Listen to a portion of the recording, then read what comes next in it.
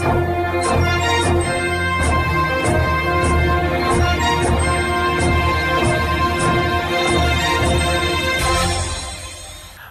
ku bannabyabufuzi abaali badduka mu kibiina kya DP batandise okudda mu kibiina kyabwe oluvannyuma lw'akulembera ekibiina kino Nobert Mao okuweebwa obwa minisita mu gavumenti ya Uganda. Mubalangiridde nti bakumyewo mu kibiina mulimu banna DP abakulembeddwamu Samuel Lutalubega Mukaaku ne Michael Seninde Mabike, era bano bagambye nti Mao ye yali yabeetamye ekibiina. Kinajjukirwa nti bano olw'obutakkaanya bwe baafuna ne Mao basalawo okwesulubabba ensonga zonna ez'ekibiina ekyo era bagendako ne mu kisinde ekya People Power kyokka oluvannyuma ne bavaayo. Samuel Lutalubega Mukaaku agambye nti bagenda kubatunda nga balaba ate ng'ekibiina kyabwe balina obusobozi obukizza engulu. Bwe mubeera ku front line kamanda omu n'anoba oba n'agenda ku sayidi endala ate mwe abasigadde temubeera awo kulindirira kubanga lw'olutalo lulina okugenda luggwe ng'ebigenderwa byalwo bituukiriziddwa. Ensonga ey'okubiri tuli wano kubanga twagala okuteeka omusitale ku kudibya ebyobufuzi bya mwami Museven ebigamba nti tujja ggulirira ate n'oluvannyuma tutwale, n'ebyokubiri ebigamba tujja kusigayo tuvujjirire ate n'oluvannyuma tutwale. Ntegeeza mu bukulembeze bw'ebibiina ebirala nga bwazzenga abyogera era kiyandyagadde okutuukiriza kati kye tugamba mu ngeri etaliimu kunaanya kwonna nti ekyo tetugenda kikkiriza. Mukaaku agambye nti bamaze ebbanga nga batambulira mu buswavu olw'okutalaakanga ebibiina by'obufuzi eby'enjawulo era abamu ku bo batuuka n'okubayita bamalaaya mu by'obufuzi naye nga tebamanyi kyabatuukako nti kyava waabwe. Tuswaddenga ne tuswala oluusi ne twefuula nampulyazibi nga tugaa kale lunaaba olwo n'atereera naye ng'ate oluusi tulowooza ye ate onookimugamba otya nga tolina bujulizi bwankomeredde. Katonda yeebazibwe. Lubadde olwo omusezi n'avaayo misana nga yeetala bwazina nga n'obugumba bwewuuba. Kati nno nga ensi emutegedde nga naffe tulina obujulizi nti omusezi yagenze okusera. Ffe ne tugamba bwe tuti ebyo ebintu ebyokwagala okuliira muri DP n'okuliira muri DP block n'okuliira muri opposition tugamba tetugenda kubikkiriza ku bantu be tutegedde obulungi. Banna DP block bano bagamba nti bagenda kutandikirawo okutalaaga eggwanga nga beebuuza ku banna DP ekyokuzzaako oluvannyuma lw'omukulembeze waabwe okutandika okukolagana ne gavumenti y'NRM. Wabula Nobert Mao kaakano minisita wa ssemateeka n'essiga eddamuzi akakasizza nti wadde ng'asunsuddwa okubeera minisita mu gavumenti y'NRM ye akyali pulezidenti wa Democratic Party era asekeredde abamugoba nti bali mu mboozi.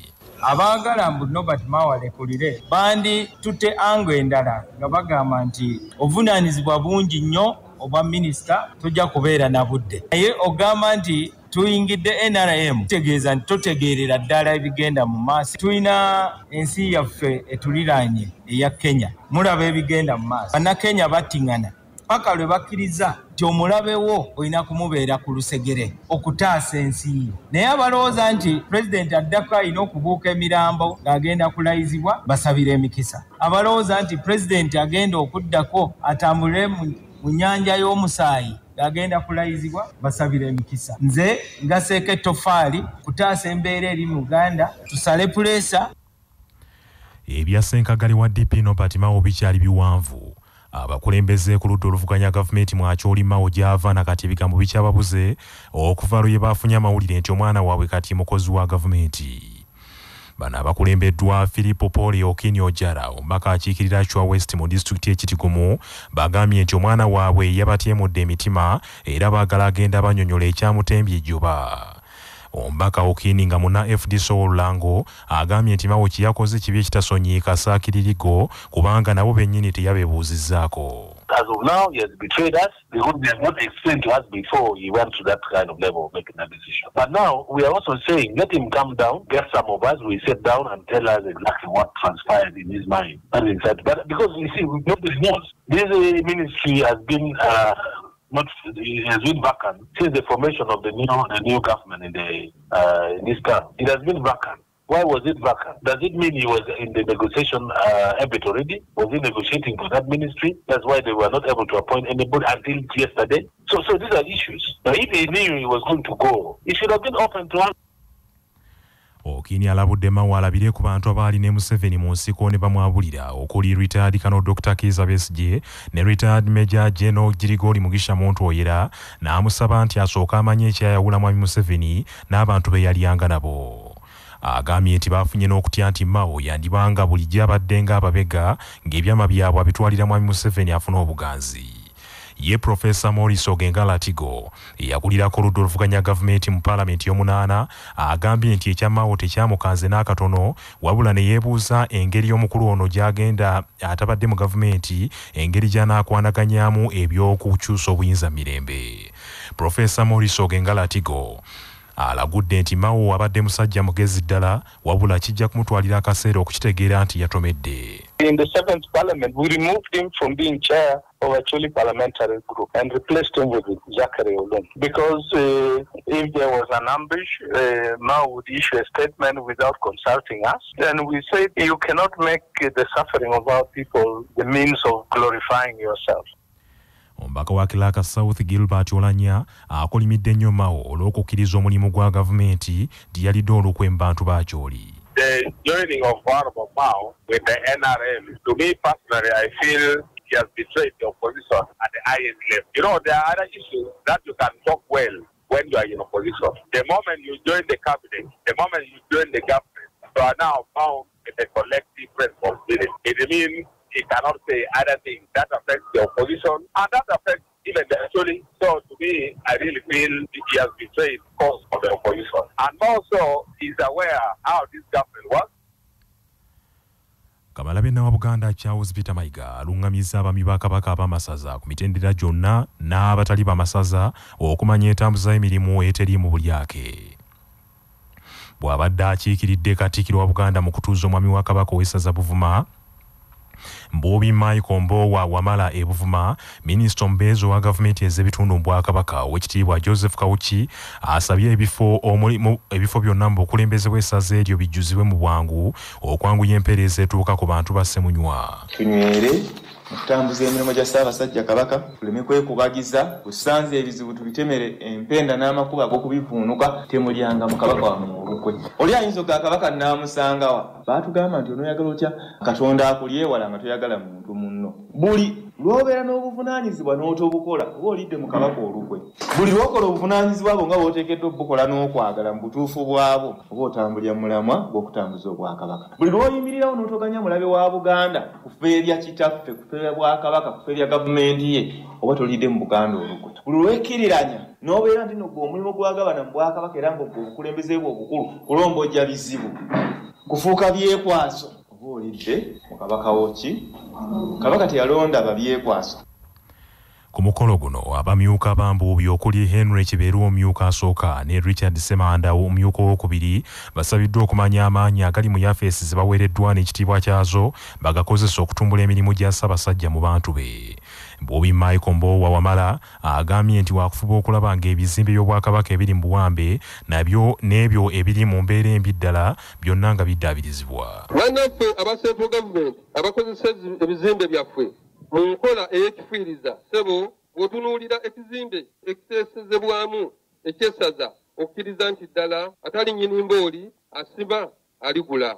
Tulina ekirime eky'ebinazi olw'okubanga kisimbibwa ku ttaka nga lingi kireetedde abantu bangi okusengulwa ku bibanja byabwe era ebyalo bingi ebyali bimanyiddwa naye nga kati byasaanawo dda olw'okulimawo ebinazi. Omutindo gw'ebyobulamu n'obuyonjo n'ebyenjigiriza gukyali wansi ddala olw'endowooza y'abalunnyanja ne Mukenenya kwayise okwongera okutujjuza.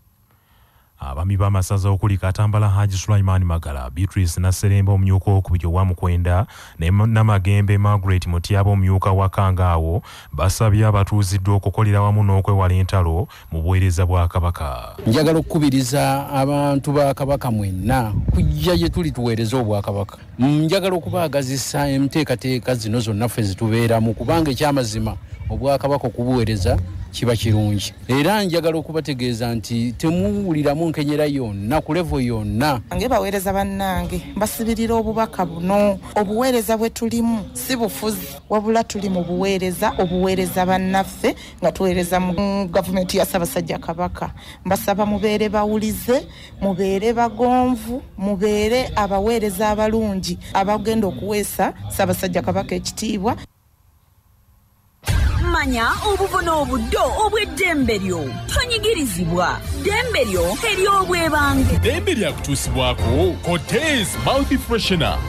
Nzijukira mutabani wange bannenga bamuyeya nnyo olw'okuwunya akamwa naye ne bandagirira eddagala eriyinza okumuvumula. Ye Cortez Mouth Freshener. Bw'oba olina ky'olidde oba ky'onywedde nga tekiwunyisa bulungi kamwa, fuuyiramu Cortez Mouth Freshener kawunye bulungi olunaku lwonna. Asangibwa mu supermarket ne pharmacy zonna era yakakasibwa National Drug Authority. Cortez Mouth Freshener.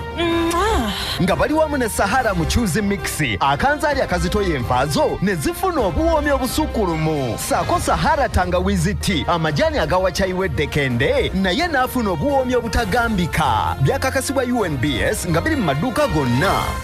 Empalana oba ennyombo zisobola okukozesebwa ng'obujulizi mu kkooti nga munnamateeka George Musisi bw'annyonnyola. Senga omuntu avunaanibwa omusango gw'okutta omuntu abeera ng'abadde alina obutakkaanya obw'empalana n'oyo gw'agambibwa okutta, kkooti esobola okuwulira obujulizi obwo era ne bukozesebwa ku musango ogwo oguvunaanibwa. Wadde nga kkooti okutwala obujulizi obwo erina okwesigama ne ku bujulizi obulala oba oli awo buleeteddwa era nga buluma omuntu y'omwono avunaanibwa, naye nga empalana oba ennyombo zembadde naz'emabega busobola okukozesebwa ng'obujulizi okulaga nti obadde n'ensonga kye tuyita motive okutta omuntu oyo gw'ogambibwa okutemula.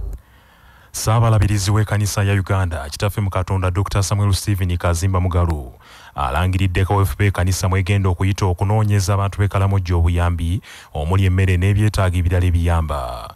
Mu bubaka bw'atiisa omulabirizi w'ennamirembe kitaffe mu Katonda Wilberforce Kyolwalira mu kusaako emikono abayizi 6 n'okusabira abayizi ba siniya ey'okuna n'ey'omukaaga ku ssomero lya Kitende Secondary School Ekitende. Ssaabalabirizi agambye nti embeera y'Ekalamojja tegenda kutereera kaakano n'asaba abakulira amasomero agali wansi w'ekkanisa nabo okuyambako mu kulwanyisa enjala eno egenda okumalawo bannansi. Mbasaba tukole ku nsonga Ssaabalabirizi gye yatutegeezezza, naye abasumba nga muzzeeyo n'abakulu b'amasomero bannange mubeereko n'ekyemuweereza, nange mukama wange bw'anaakomawo nga mugamba nti nkubiriza bulungi. Si kyebwange kigenda Kalamojja, ndowooza n'eggomba balitunulayo kubanga waliwo eyatujjukiza nti nga mukyatunula Kalamojja n'eggomba eyo waliwo abakoseddwa ennyo omusana guno.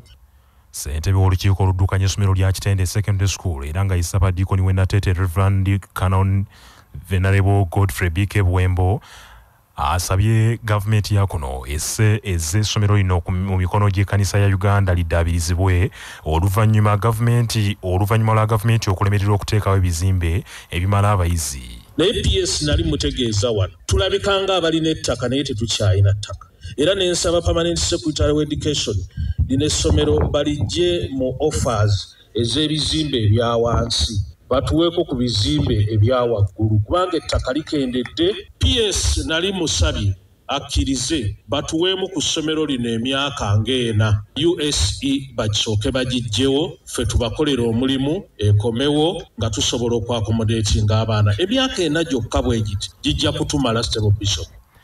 Omukulu w'essomero lya Kitende Secondary School Lwasa Stephen agambye nti basomoozeddwa nnyo olw'obufunda bw'ettaka essomero kwe litudde obutabeera na bizimbe bimala abayizi ekiremesezza abayizi okwegazaanyiza mu ssomero eryo.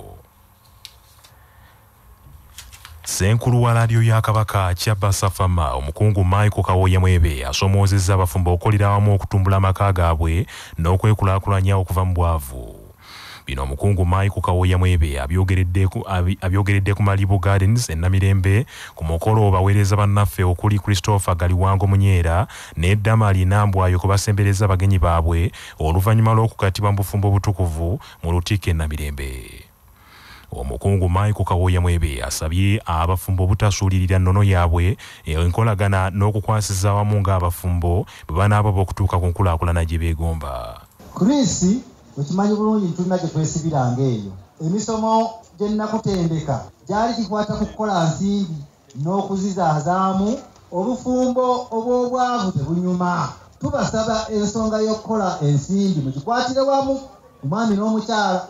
Eriyo abamu abagamba nti omukyala aweebwa buweebwa. Omukyala alina okuweebwa kituufu, naye ekyama ky'obugagga mu maka omukyala alina okukwatira wamu n'omwami okulaba nga bateekawo kituyita strong domestic economy.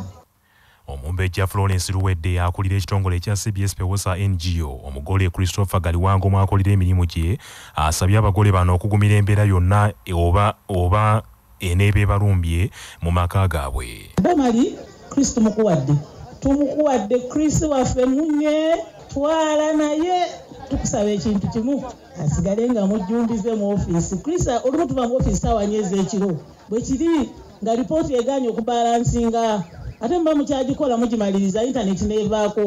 N'olwekyo olumu tuvaamu leeti mu ofiisi ojakkiriza ebiseera ebimu avaamu leeti olala tukola ne ku weekend Saturday tukola. Bazadde ba Galiwango Christopher nga bakulembeddwamu Kyaze Samuel Muteesaasira n'abazadde b'omugole Damali Nambwayo abakulembeddwa jjajjawe Rose Sozi beebazizza abagole olw'ekkula lye batuuseeko ne babakuutira okwekwata omutonzi. Neebaza abazadde emikwano. Bo abagole beebazizza kampuni ya Kyabasa n'abantu abaweeredde mu mbeera enzibu ng'eno n'okwesa omukolo gwabwe ekitiibwa. Neebaza abazadde emikwano mwebale nnyo mwebalire ddala. Neebaza bakama bange CBS family, thank you so much. Neebaza abazadde abanzaalira omulenzi mwebale kunzaalira mulenzi omulungi. Abagenyi baffe bataata ku njuyi zombi, bamaama ku sayidi zombi, bakama baffe kuva mu CBS ne CBS Pewosa, mikwano gyange mwebale kuyimirira naffe. Amawulire g'ebyemizannyo mu mawulire gaffe aga Kyabasa Fama gakutuusibwako Modernity, amajaani agalimu eddekende omuli aga kisubi, tangawizi ne vanira. Wanywedde kacayi ka Modernity akawoomu gasange mu maduuka ne supermarket zonna. Modernity, your best choice. Nga bali wamu ne pikipiki TVS HLX 625 kati nno gyeyune okuva mu Yuvraj Ebanda. Tiimu y'eggwanga ey'omuzannyo ogwa beach soccer eya Uganda Sun Cranes owulira bino ng'etuuse mu kibuga Moroni ekya Komorosi gyegenda okuzannyira omupiira mu mpaka za AFCON beach soccer qualifiers ng'ezannya ne Komorosi. Tiimu eno amakande gakubye ku Golden Tulip Hotel era nga omupiira guno gwakuzannyibwa ku Sande n'ennaku z'omwezi 24. Omupiira guno Uganda Sun Cranes erwana okuddamu okukiika mu mpaka za Africa Beach Soccer Championships omulundi ogwokubiri ogw'omudiringanwa oluvannyuma lw'okukiika mu mpaka ezaasembayo e Senegal omwaka ogwedde mwe yatuukira ku luzannyiro lwa semi-finals. Omutendesi wa Sun Cranes Salim Muwonge yagenze ne ttiimu y'abazannyi 15 era ebadde emaze ekiseera ng'etendekebwa ku Fufa Technical Center enjeru. Ebyo nga biri bityo klabu ya Arsenal y'Ebungereza ekansizza omuzibizi munnansi wa Ukraine Alexander Zinchenko okuva mu klabu ya Man City ku nsimbi obukadde bwa paundi 32. Zinchenko wa myaka 25 egy'obukulu era afuuse omuzannyi owokutaano okwegatta ku Arsenal mu katale ak'okugula abazannyi akagenda mu maaso nga yeegasse ku mutendesi wa Arsenal Mikel Arteta gwe yakolako naye mu klabu ya Man City. Amawulire okuva ebweru w'eggwanga gakutuusibwako amabaati amawangaazi aga Dumzas Iron Sheets agalabisa obulungi ebizimbe ebya buli kika kwe gateereddwa. Gakolebwa Uganda Bati nga bali wamu ne Heritage Family Center ku Heritage Plaza Nansana. Abateekateeka abagenda okuyingira obufumbo essimu noti 7 noti 2 699 337.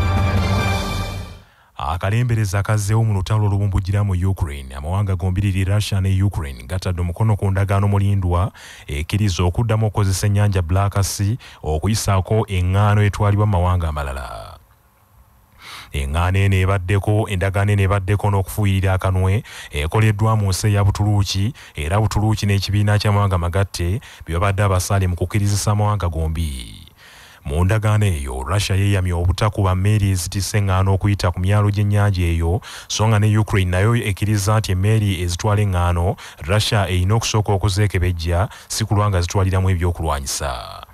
Senkulu w'ekibiina ky'amawanga amagatte Antonio Guterres agambye nti obuwanguzi bwa leero bwe bukyasinze okuba n'amakulu gy'ali kubanga butaasizza ensi yonna enjala tolya munno ebadde ekubye koodi. Recep Tayyip Erdogan omukulembeze wa Butuluki yagambye nti endagaano eno emuwadde essuubi nti bwe kataligirya balituuza amawanga gombiriri okuteesa mu mirembe ensi n'ewona olutalo. Bannaffe amawulire ag'essaawa eno kangamalirize mu bufunze. Abamu ku bannabyabufuzi abaali badduka mu kibiina kya Democratic Party batandise okudda mu kibiina kyabwe oluvannyuma lwa kulembera ekibiina kino Norbert Mao okuweebwa omulimu gwa minisita mu gavumenti ya Uganda. Ebyasenkagale wa DP Norbert Mao bikyali biwanvu abakulembeze ku ludda oluvuganya gavumenti mwacholi Mao gyava nakati ebigambo bikyababuze okuva lwe bafunye amawulire nti omwana waabwe kaakano omukozi wa gavumenti. Katikkiro wa Buganda Charles Peter Mayiga alungamizza abami ba Kabaka ku mitendera gyonna okumanya entambuza y'emirimu eteri mu bulyake. Akalembereza kazzeewo mu lutalo olubumbujira mu Ukraine amawanga gombiriri Russia ne Ukraine gatadde omukono ku ndagaano mulindwa ekkiriza Ukraine okuddamu okukozesa ennyanja Black Sea okuyisaako eŋŋaano etwalibwa mu mawanga amalala. Bannaffe amawulire ag'essaawa eno Okwegata bye gagenze. Sigala naffe ku CBS FM ey'obujjajja. Nze Joshua Musaasizi Nsubuga, Sabbiiti ennungi.